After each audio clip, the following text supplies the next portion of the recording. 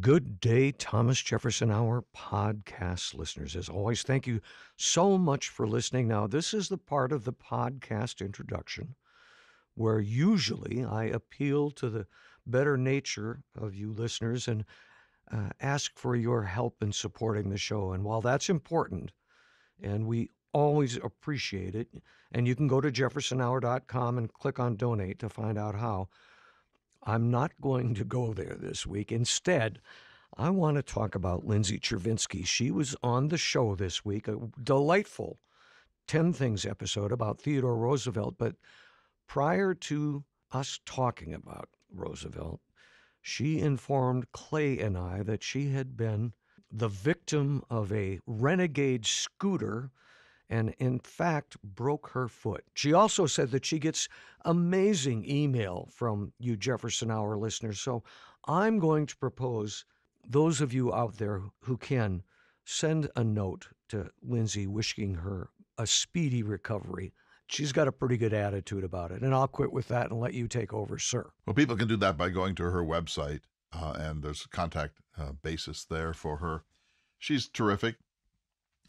She was great fun today. Of course, we're talking about one of the happiest subjects around, Theodore Roosevelt, who was just this gigantic figure. And, you know, we didn't have time during the program, David, but I wanted you to talk a little bit about the documentary film we made about him. So I'm working to help digitize all of Roosevelt's materials, and one of them is a film that we found in the Library of Congress, which is called Through the Roosevelt Country with Roosevelt. And it's a film made just a few months after his death in 1919 by a man named Herman Hagedorn, who also wrote several important books about Roosevelt. And he came out to the Badlands of North Dakota with a film crew, Pathé film crew, and a Bell and Howell camera, and he made the first commemorative documentary about Roosevelt in the Badlands, and we had it digitized. And then I showed it to you, and I said, we should do something with this, and you produced this notion, and just explain what it is we did. We could get pretty deep into that, but, I got really curious about what kind of conditions they would have filmed in, and how did they do this, and who shot it, and then what kind of a camera would have been available? Well, we found some photographs. We were able to identify the camera. Without, again, going into all the detail, I found a gentleman who lived in Washington State, and his name was Sam Dodge, an award-winning cameraman. I think he did like music videos for Michael Jackson at one point. Anyway, he had retired, and he had spent his time collecting old cameras and repairing them and selling them and shooting them. So it was a real meager budget, if you recall. And we devoted a great portion of that budget into flying Sam Dodge out with his camera, buying film stock that would work, and then we replicated scenes from the original Hagedorn movie and kind of put them up side by side. It was great, great, great fun. And a sidebar, that camera got sold after the movie. Do you know this? Did not know this. It was sold. Do you know who bought it? No. Martin Scorsese. Holy smokes. So we have the cameraman. We have an identical camera. We managed to find film. Then the next step was, where was the original Hagedorn film shot? And you and I scoured the Badlands, and we had some notions, and we actually found the place where one of the key scenes had been filmed, and we found sort of the right place to set up the tripod. So now we have the original, and we have the antique camera, which we're using to film it again. This was a long time ago, like 10 years. We have your high-definition video camera, so they're all there shooting this scene, and we juxtapose all of this and have commentary. It was an amazing thing. And it was really, really fun. Funded by the Theodore Roosevelt Center at Dickinson State University. And so then we showed it to the annual meeting of the Theodore Roosevelt Association that came out to the Badlands that year. And so they were watching. They had never seen this film before, the original. And then they saw our black and white repeat footage, and they saw our color documentary about the documentary. If people write to us, we can find copies to make available to people. It was an extraordinary thing. Actually, I believe that is online. And if it is, we'll put a link up on the Yeah, webpage. let's post it, David, because I would love for people to see it. It was great fun. It was such fun, and I remember that he came out, Sam, and he had long silver ponytail, and we were up on the bluff overlooking the village of Medora, and I'll move the camera, no, another 2 feet this way, that way, which is the right lens. And of course, we had no idea whether this would work, but when the film was processed and came back, it was spectacular. And then just one more thing about this. The Dakota Prairie Grasslands, which is a unit of the National Grasslands under the USDA, was interested in the film because they wanted to look at the difference in the grass and the foliage and the juniper bushes and so on between 1919 and today. And so they used it to try to evaluate how the flora of the lands of the Badlands of western North Dakota have been changed through human activity, through grazing, from 1919 until the second decade of the 21st century. So the film had a number of extraordinary uses that we could not have predicted, and it's fun just to see. It was the first reunion of the Rooseveltians. So Joe Ferris was there, Sylvain Ferris was there, William Merrifield was there, Margaret Roberts was there. All these cronies and friends of his from that period gathered for what amounted to a Roosevelt reunion in the Badlands, and Hagedorn was bringing, at this time, 1919, David, film had been around for a while, but it was still a pretty new medium, wasn't it? Yeah.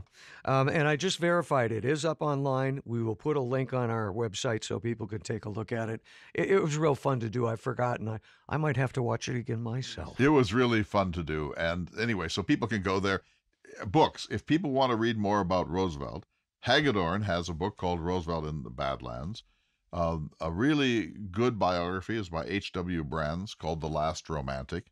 Edmund Morris has a 3-volume magnum opus on Roosevelt, the first of which, The Rise of Theodore Roosevelt, won the Pulitzer Prize. It's a magnificent biography of Roosevelt.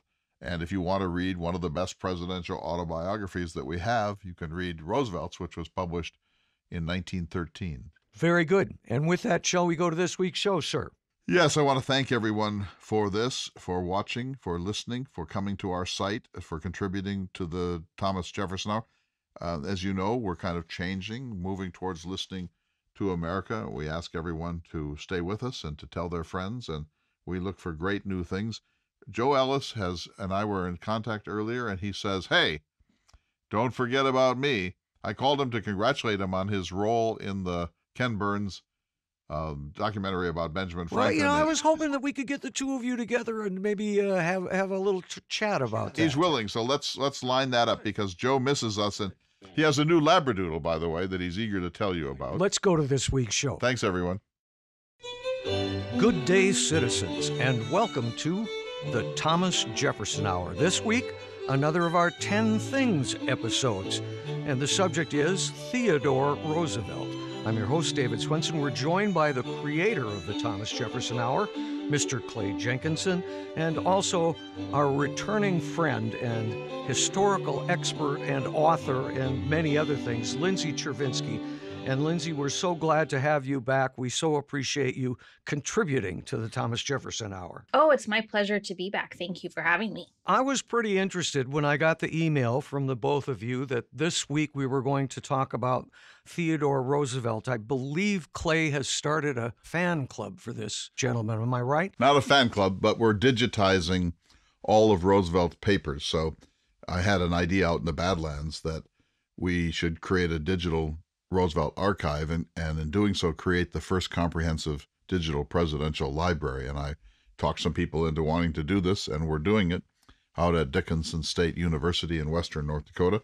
We have about 1 million images, a million pages of scan, and we've processed about 80,000 documents. And a document could be a photograph, a cartoon, a newspaper clipping, a letter in, a letter out, a book, a presidential address, a piece of film, there are a few, or a piece of audio, there are a few. And so a document can be many different things, and a document has to have something called metadata. So we processed about 80,000 of these documents. Some are half a page in length, and some are 300 pages in length. And no other president has a comprehensive digital library. Lincoln has something of one. John Kennedy is sort of halfway there. They spent tens of millions of dollars, and then they ran out of money.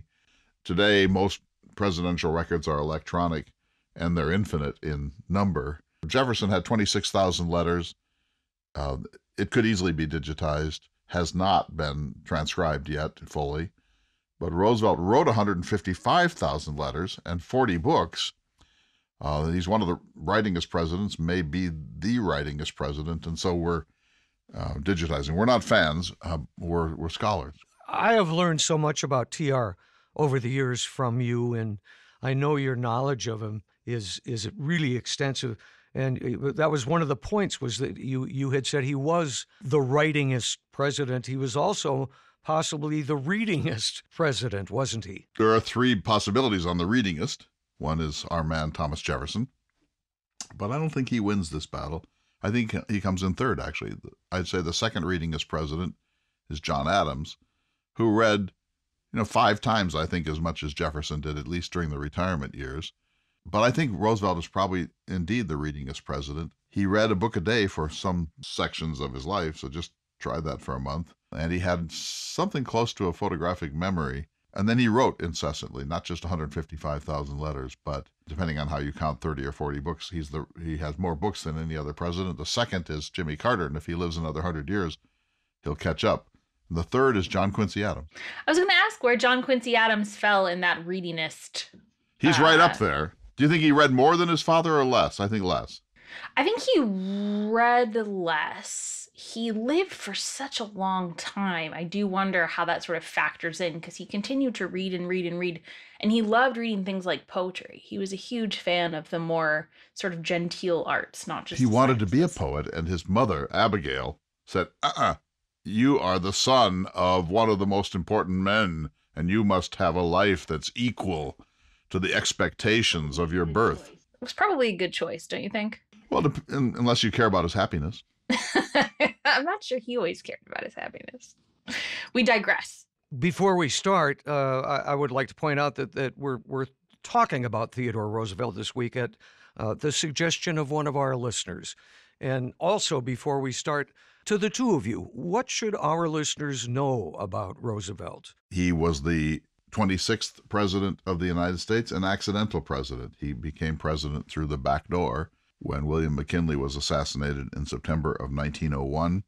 Roosevelt comes exactly 100 years after Thomas Jefferson. They occupy side-by-side space on Mount Rushmore, and it's hard to think of two individuals who happen to be the president of the United States who could be more completely different.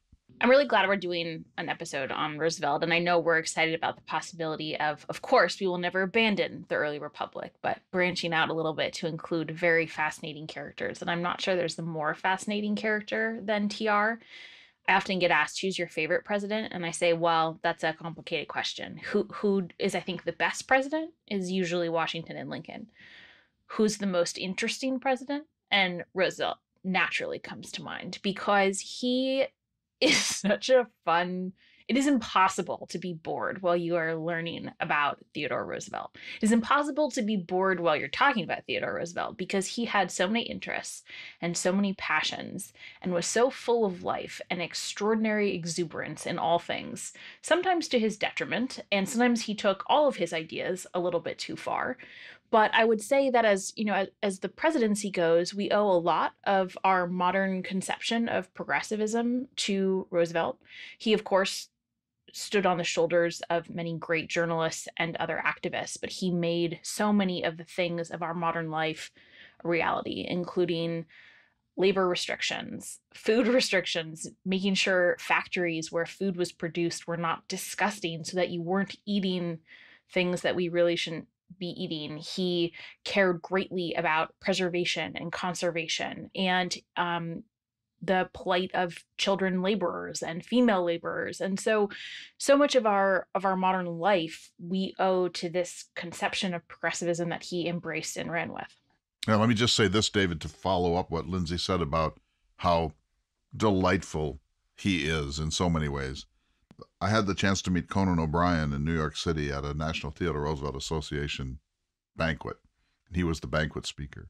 And there were like 300 lovers of Theodore Roosevelt in the audience.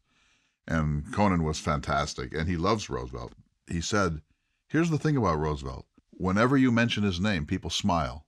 He said, that's not true of Calvin Coolidge or Herbert Hoover or Lyndon Johnson or even JFK. The president you always smile when that name comes up is Theodore Roosevelt. Now, just to anticipate, David, that should not blind us to the fact that he was a jingoist, an imperialist, that he could arguably be called a racist, particularly with respect to Native Americans, but not just Native Americans.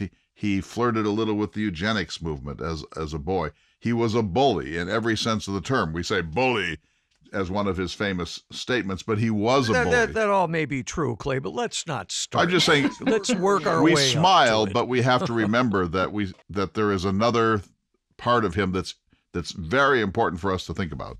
Agreed, but let's start with how interesting he was, and perhaps go to one of your first points, and you can tell me why you chose it, and that is this famous scene of TR and Pinchot boxing and wrestling when they first met in Albany, New York. It goes to Lindsay's point that he's just so crazy that he's the governor of New York. He was the hero of the San Juan Hill in Cuba in 1898. He's swept into the governorship. He occupies, I think it's a carefully chosen term, occupies the governor's mansion in Albany. And Gifford Pinchot, who is a very tall, quite reserved, highly educated aristocrat, comes to talk with this governor that he's never met about conservation issues. And he said, this is Pinchot's account. He said, as I came up to the mansion, I saw the governor of New York lowering his children down from the upper story windows on ropes because there was an Indian attack and they were playing cowboys and Indians. The governor through windows. Then he said, we had luncheon. And after luncheon, Roosevelt said, hey, you want to wrestle? And they go down in the basement and they wrestle. I mean, here, think of Ronald Reagan wrestling with John Stockman or something. They go down in the basement and they wrestle and then they box. And so you think, what kind of era was this? Pinchot, the fact that Pinchot was willing to do this is a monument to him. But when you think of Roosevelt, you just think he's sort of like a grown-up child with infinite energy, and nothing is beneath his joy. The three of us are doing this on Zoom so we can see one another. And I really wish our listeners could have seen Lindsay's face as you talked about them wrestling. Well, it was no snark. It was all smile. It was. He continues these exploits once he's in the White House. He has two favorite cabinet secretaries, according to his children. And one of them was Philander Knox, who was his attorney general. And they used to go racing in Rock Creek Park. Roosevelt was an avowed horseman. He said the Roosevelts were horse people. They were not car people. They were horse people. And they used to go racing and have competitions to see who could jump over higher stuff, whose horse could, accomplish greater heights, which I'm sure there weren't Secret Service, but I'm sure his protective detail, he did have some protective guards, loved that activity. But again, I mean, to your point, which president goes on these racing competitions with their attorney general? There's a book that I know that you're familiar with, Clay, The Big Burn by Timothy Egan. And he writes, these two Easterners, born into wealth, who crusaded a century for the progressive era idea that a democracy and public land were inextricably linked. They always talked about land belonging to, quote, the little guy. It was a radical idea then at a time when the gulf between the rich and the poor was never greater. Roosevelt and Pinchot were both traitors to their class in that sense, and both were, how to say this, odd people. So important. This is one of the handful of greatest things about Theodore Roosevelt. He had seen in Europe that the most beautiful places were locked up, owned by the wealthy.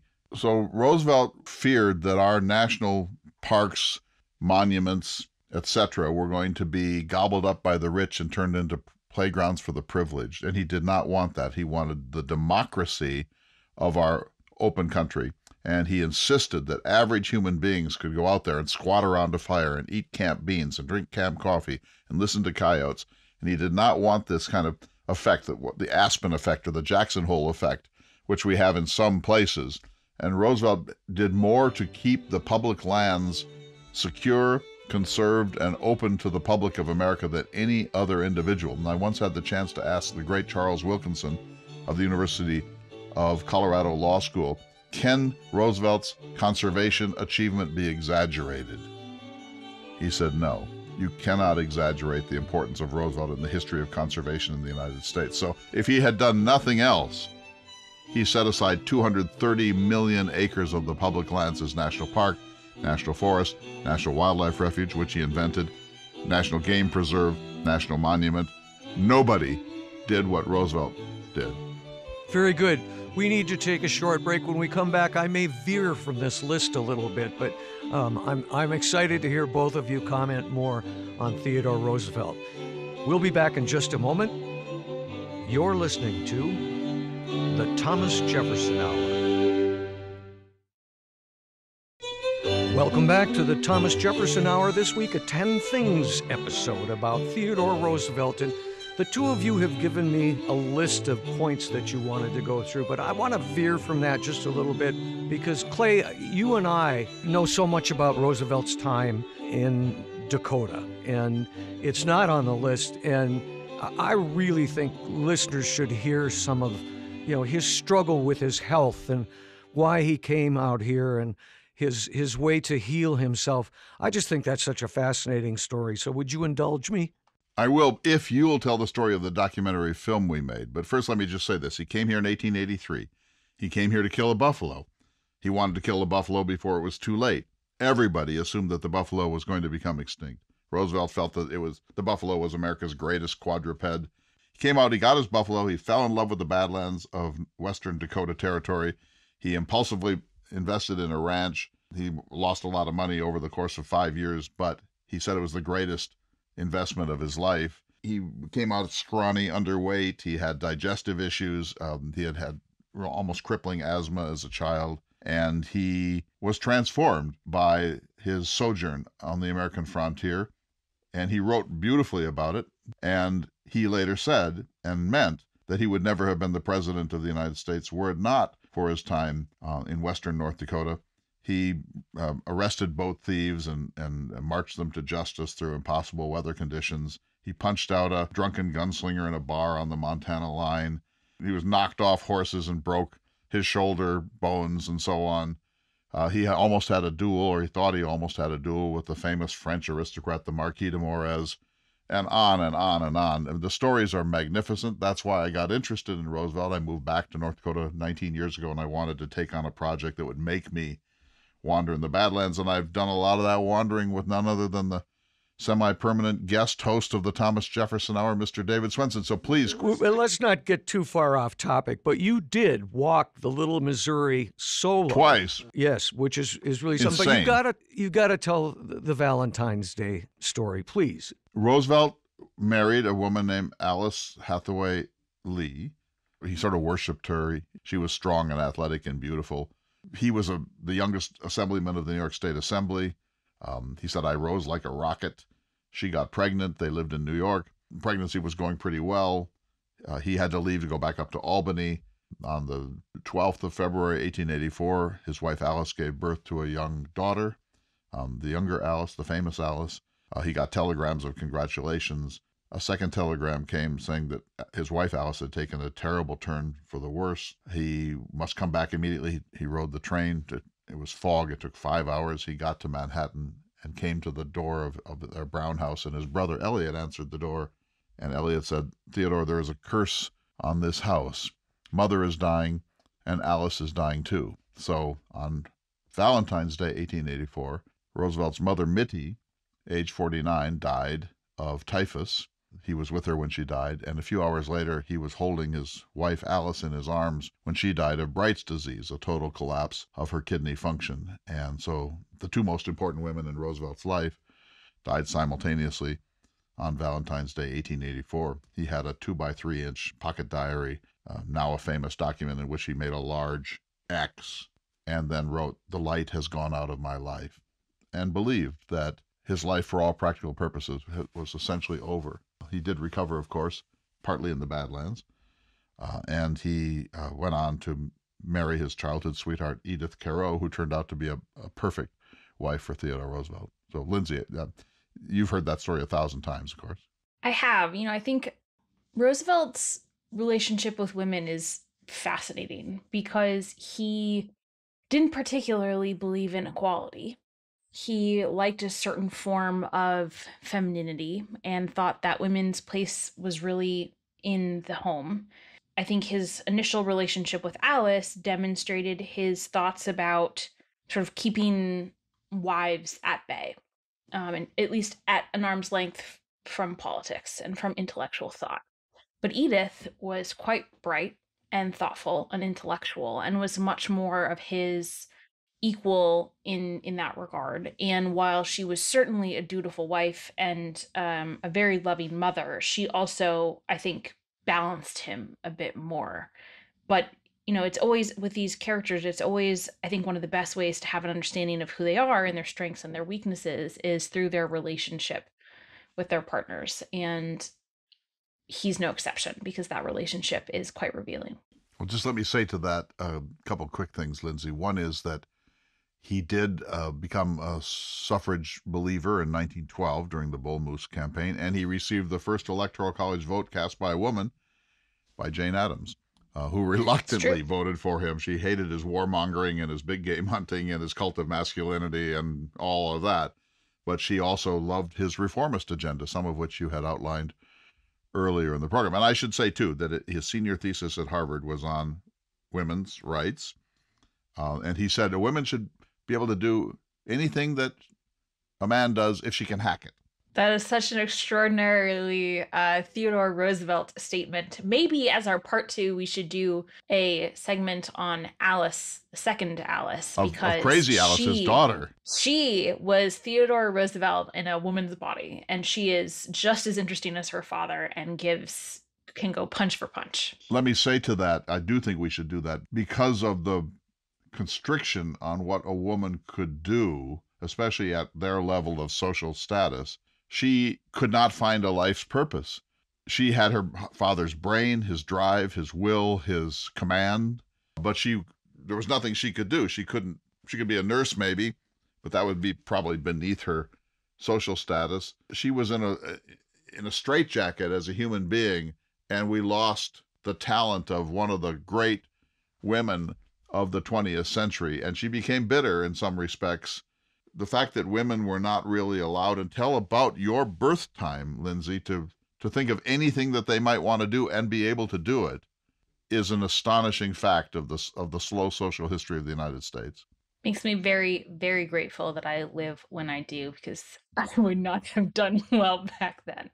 One of your points, Clay, and this would be a good time to bring it up, was that Roosevelt, you say, wrote surprisingly tender and romantic letters to his wife Edith long into their marriage.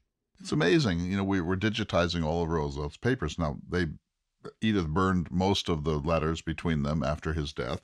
She was an exceedingly private person, and in some ways a stern person, but a great judge of character, better than her husband. And she, as Lindsay rightly says, balanced out his more boyish exuberance.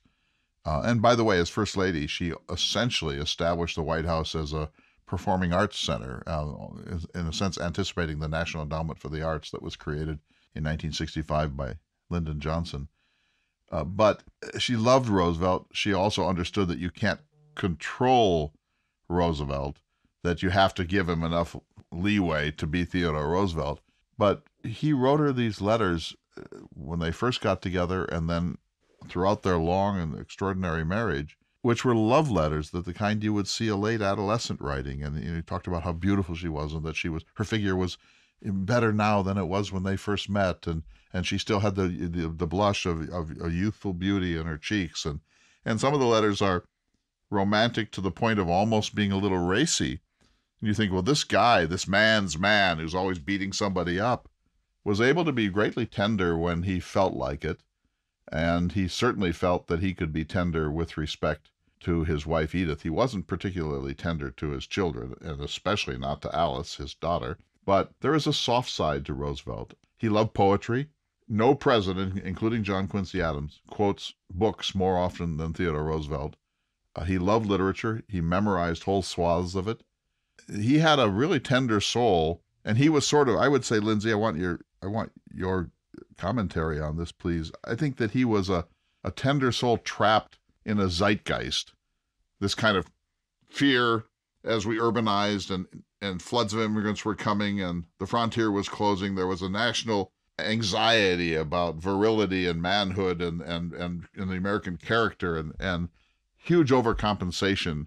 And Roosevelt was right in the center of that anxiety. I think that's absolutely right. I think both in terms of his conception of masculinity and what it meant to be a man, and a lot of that came from his father, who was incredibly stern and had been a huge domineering political figure. And so Roosevelt so desperately wanted his approval and his affection. And the way to do that was to be a man's man. So it was not to accept that you have asthma, but to fight it and to battle it, to not accept weakness, to push through, to be successful. But there had also been a deeply ingrained concept in the American identity that Western lands, the borderlands, were essential because it was really important for people to have a place to go, for men to have their own land, to care for their families, what used to be called the frontier, although that is a deeply problematic term. And Roosevelt grew up with that knowledge, grew up with the importance of this concept. And as he was coming into adulthood, the concept of empty space, of an empty West, was disappearing because of the growth of the American people, the white American people.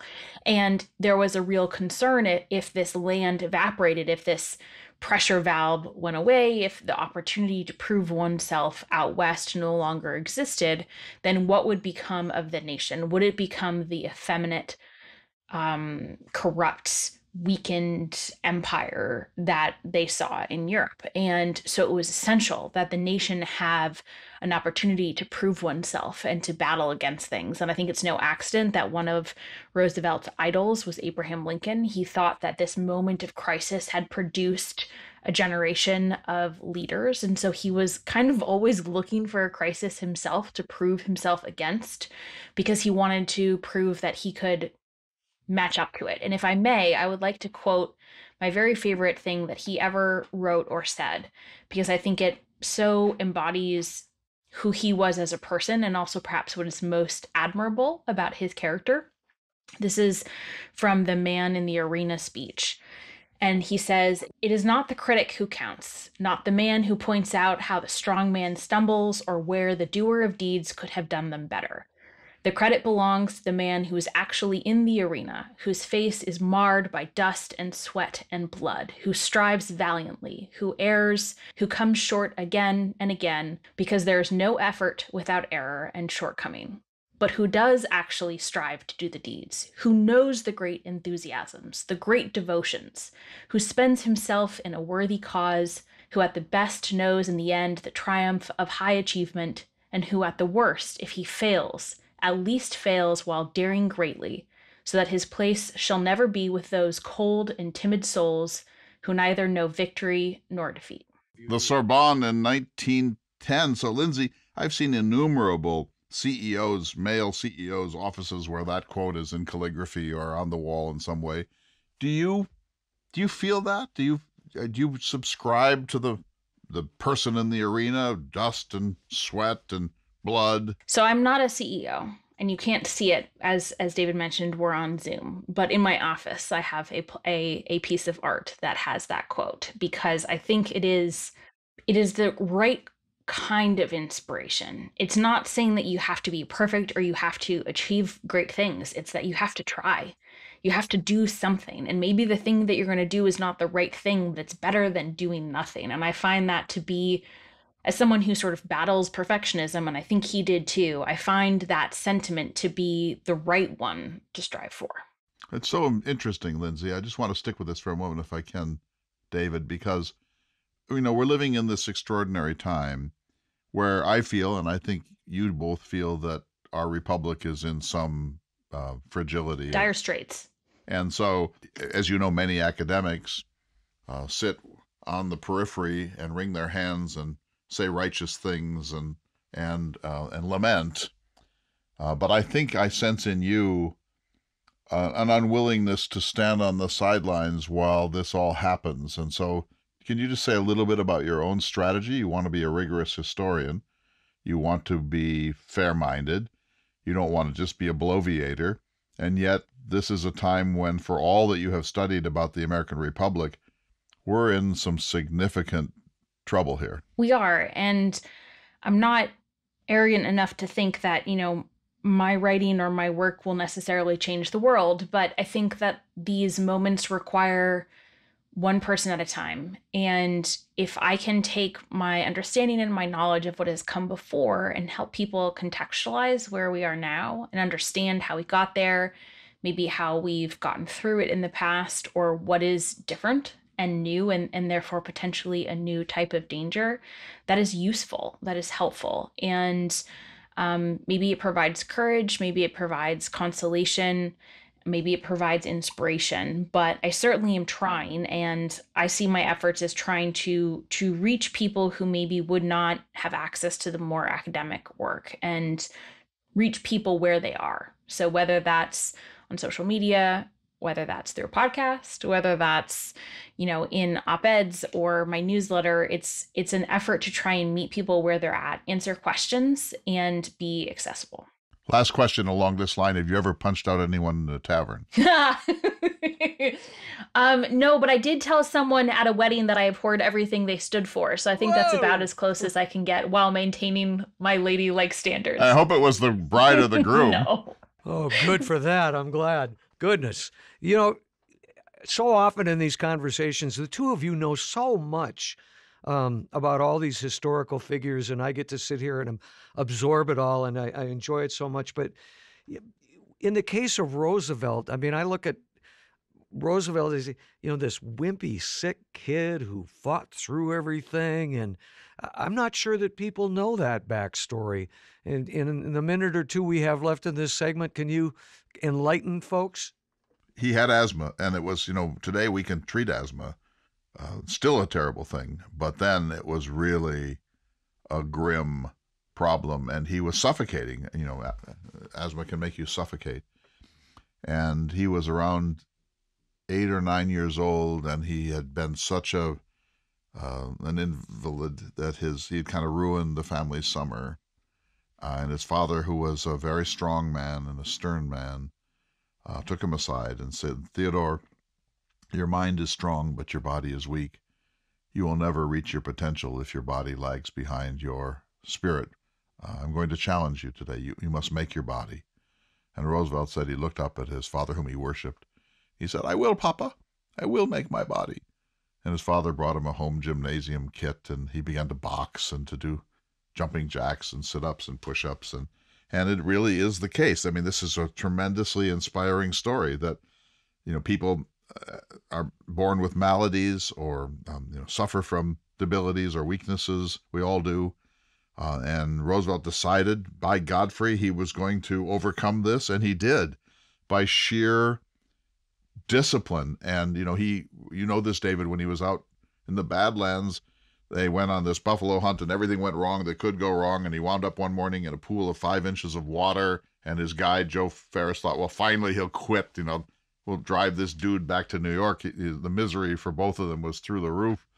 And Roosevelt sat up in this pool of water. You and I have both been there, David. And he looked around and he said, "By Godfrey, but this is fun." And that was Roosevelt's way of handling pain, that it was, he embraced it, and he decided he was going to move into the pain.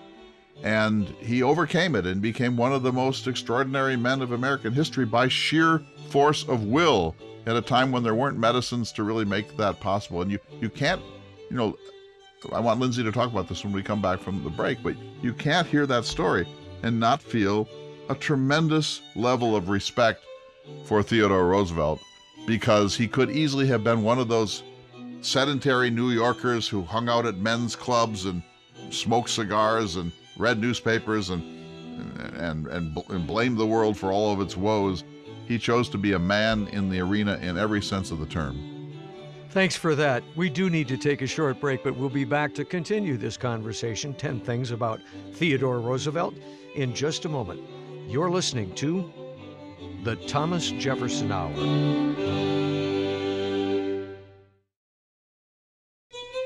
Welcome back to the Thomas Jefferson Hour. our 10 Things conversation about Theodore Roosevelt with Clay Jenkinson and Lindsay Chervinsky. And I want to give Lindsay a chance to respond to what you were just talking about and Roosevelt's character. But I also have, I'm a North Dakotan, and I love this part of the world. And I regard the Badlands of North Dakota, in particular the area of the Elkhorn Ranch, as magic. And that's where Roosevelt went to heal himself. And I can easily get over-romantic about this, so stop me if I do. But it's easy to understand why Western North Dakotans in particular have sort of grabbed onto this larger-than-life figure. And Lindsay, if you were to come to North Dakota, Roosevelt is everywhere in Western North Dakota.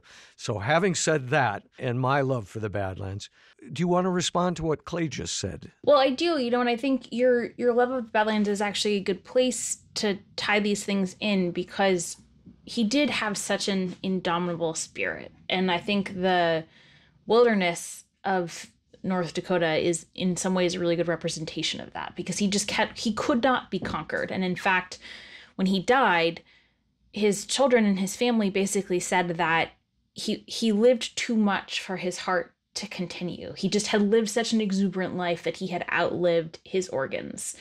And, I have not been to North Dakota. It's one of my states not yet crossed off on my map. But I think that the time will absolutely come where that's a requirement, because, as you probably well know, there is now a new site that is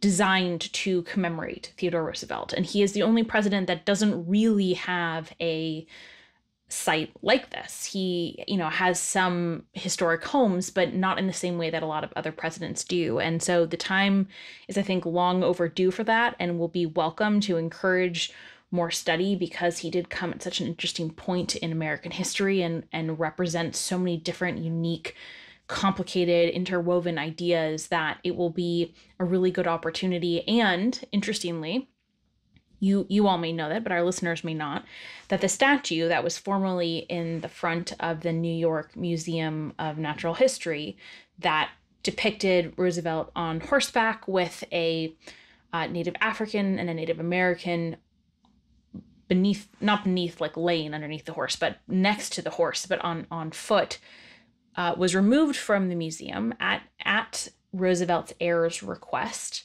and will be at that site as part of the museum collection.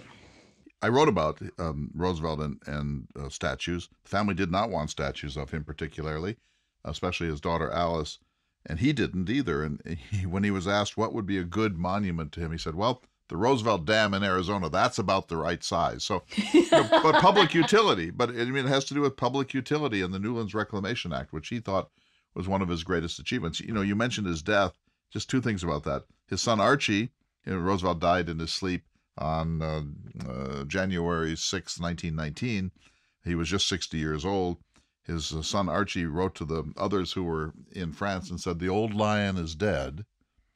But even better, the Vice President of the United States issued a statement and said, it's good death came to him while he was sleeping, otherwise there would have been a fight. Isn't that cool? I love it. That's such a great tribute. It's a great line for Roosevelt. And this was just the kind of man he was. Even his enemies, and he had a lot of them, couldn't quite dismiss him, because there was something deeply admirable about him, and boyish, and the zest for life.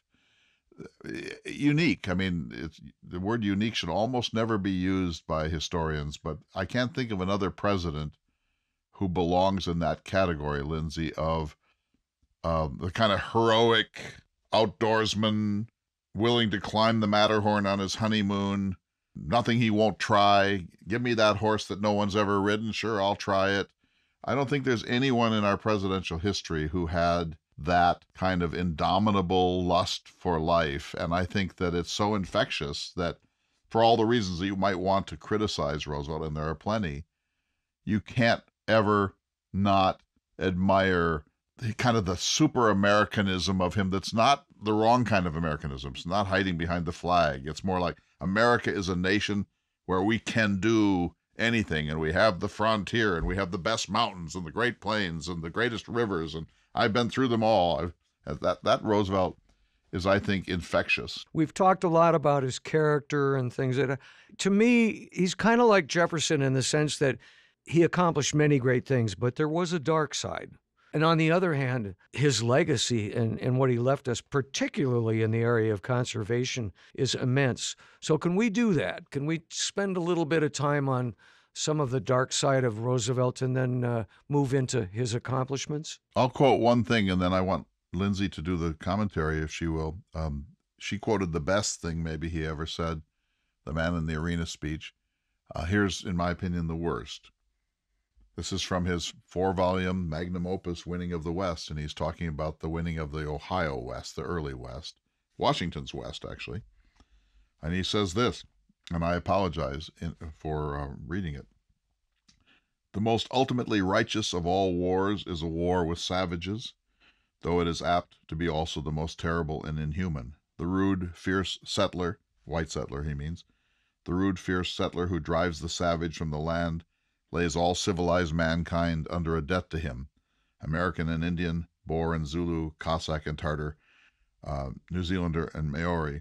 In each case, the victor, horrible though many of his deeds are, has laid deep the foundations for the future greatness of a mighty people. The consequences of struggles for territory between civilized nations seem small by comparison, etc., etc. So, he was a friend of Kipling. They both share the view of the white man's burden. They both believe that the Anglo-Saxon people are the class act of the world, the most productive, the most enlightened, the most mighty, the most deserving to civilize the rest of the world. And Roosevelt was unapologetic about these things. We are the beneficiaries, and we must accept our complicity in that. But we would never utter statements like that today, and they do besmirch an otherwise extraordinary intellectual writer and leader. So there's that. But I won't say he was a man of his times. That's such a cop-out. But if you take the whole person theory, Lindsay, that has to be in there, but it can't dominate, right? No, I think that that's absolutely correct. So he definitely believed in a racial hierarchy. He believed that certain people were better than others. He believed that the better people had a right, or perhaps a duty, to conquer and subdue those that were less than. And that applied to both Native Americans, it applied to Puerto Ricans, it applied to Cubans, it applied to things like the Filipinos, it applied to things like the Russo-Japanese War. He saw Japanese as gentlemen, as fellow gentlemen. So his racial categorizations were not necessarily just white and other. He saw the Russians as barbarians, and so actually sided with the Japanese, at least morally, in that particular conflict. So it took on a global dimension as well. And I think his militaristic approach to foreign policy, although he did help sort of avoid and end certain wars, but then was very much in favor of others, could be categorized as heartless or not fully comprehending the incredible loss of life that would accompany those positions. So there were real times that he was cavalier about wanting the U.S. to go to war and the sacrifices and tolls that would take on American families, until he lost his own son. And then he had a little bit of a change of heart about how quickly the U.S. should enter into other conflicts, because he experienced that pain himself. So there are real weaknesses there, and they cannot be overlooked, and they shouldn't be dismissed, and they shouldn't be diminished. And I do think that he was certainly not alone in those attitudes, but there were also people who pushed back on them. There were people who, like Jane Addams, who was much more of a pacifist and worried about the loss of life when the U.S. entered into World War I. And so I think that the whole picture needs to be told and needs to be understood. And I think that only makes him a more interesting person and a more interesting story. And I firmly believe that if we know the flaws and the bad actions of humans and humanity in general, it makes us better able to appreciate the greatness, because you can't have one without the other. But this larger than life persona that he had, don't you think that sort of enabled him to achieve so many of the things that he did achieve? And maybe we can move into that. You were talking about, simple things like food inspection. And then conservation, the vast amount of land that he preserved. Yeah, well, just a couple of things about that quickly. First of all, I want to mention the Brownsville incident, which occurred on the Texas border. And it's a long and complicated story, but Roosevelt overreacted as president and dishonorably discharged more than 140 African-American soldiers. Richard Nixon undid that damage, or tried to undo that damage, many, many decades later. It was one of the least admirable moments in Roosevelt's life, because it wasn't so much about race, it was about stubbornness and righteousness, and he was definitely a righteous man. But I want to say this about his greatness. He was able to get away with a lot of the reforms that Lindsay's mentioned: food regulations, child labor laws, making sure the District of Columbia was less segregated than other places in the country, and so on.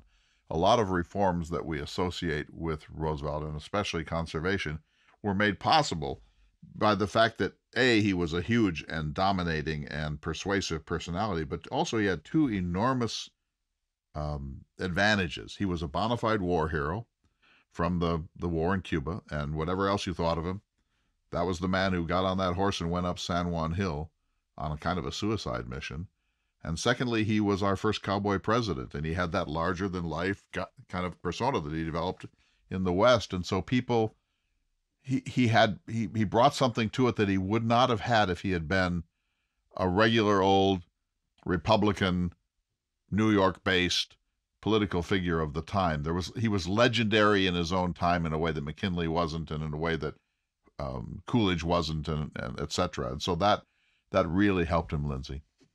Well, he was also an incredible innovator in terms of understanding the moment and the shifting technology. So he was one of the first presidents of the modern era who understood the press and understood what the press needed, and they needed stories all the time. So he held daily conferences with newspaper reporters, usually while he was having his afternoon shave, and he would answer their questions. And then they would have to ask, okay, well, was that answer on the record or off the record? And he, didn't always give them the answers that they wanted, and they kind of, got in on the game. So sometimes they would save their most outlandish questions until the barber was taking the straight edge razor right up under his jugular, and then he would leap up in frustration, and the barber would have to quickly move his arm so he didn't decapitate the president. But he understood. He developed a rapport. He ensured that when big things happened, they were around to capture it on photograph, and then to be there to give the information. And that is a real skill, knowing how to communicate with the American people through whatever means are available to you, whether it's FDR in the radio, or Kennedy in the television, or Obama and Trump with social media. I mean, these things matter, and he was really, really good at it. And that skill is often overlooked in sort of his exuberance, but it was incredibly thoughtful and intentional in the way that he crafted the White House to be a working space. He created the first White House press room, David, and yeah, there's a famous story in which he said to a bunch of newspapermen who were gathered around him, he said, "Here's the story I want you to print tomorrow, and here's the angry refutation I want you to print the next day." So he seeded the story, and then he gave them his angry refutation. And he loved this because everybody knew this was a game, and nobody ever played it better than TR. Well, one more thing about Roosevelt and race, and it's to call people racist. It's hard to be a white male in America and not have a trace of that somewhere, even if we don't see it. But could you tell the story of Minnie Cox? Because I think that's so fascinating. So Minnie Cox was an African-American postmistress in the South, and Roosevelt has a mixed record on these questions. He invited Booker T. Washington to dinner at the White House, the first time that had ever happened, a black person at a formal dinner in the White House. But the racists of Tennessee, I think, refused to allow Minnie Cox to be their postmistress. They just said they weren't going to deal with a black person. And Roosevelt said, fine. And he closed the post office and moved it 20 miles and said, okay, now you can go get your mail 20 miles away. But that's the story you wanted, isn't it? Yeah. It's amazing, so this is very innovative. It's so American, don't you think? Well, it's so Roosevelt because, it's a very, to use Lindsay's words, it's a very innovative answer to that question. So, okay, you don't want a black postmistress? get your mail any way you can. Look, we've got about, I have to tell the two of you we are out of time, but I wanted to leave at least a couple of minutes for some sort of conclusion statement from the both of you. Oh my gosh, there's just so much that we haven't covered. And sometimes I don't even know where to start. But I think that I would say, so my favorite story of Roosevelt, which is a small detail, but I think captures his exuberance, his fanaticism, his flaws and greatness all at once. So he really had a pretty remarkable cabinet and worked pretty well with most of his cabinet members, with the exception of the various secretaries of Navy. He could not keep a secretary of Navy in office, and he had 6 while he was president, which is an extraordinary turnover in one office.